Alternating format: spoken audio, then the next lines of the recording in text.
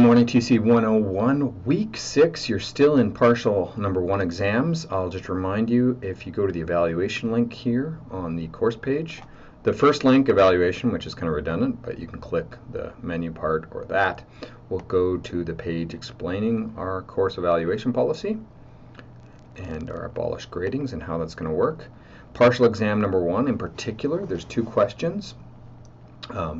And here's the dates. So let's see, the Python group is on Thursday, the C++ group 10 a.m. is on Friday, and the C++ group 11:30 a.m. is on Tuesday, tomorrow. Question 1, why do we create comments? How do we create them? Explain the basic types. How do we have basic input and output? How do you call functions? How do you define and create functions? How do you import and use libraries, modules, if else, and while loops? Okay.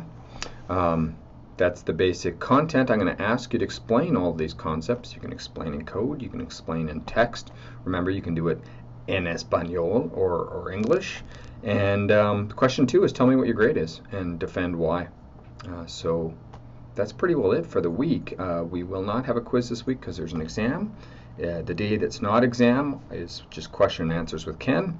And have an excellent week.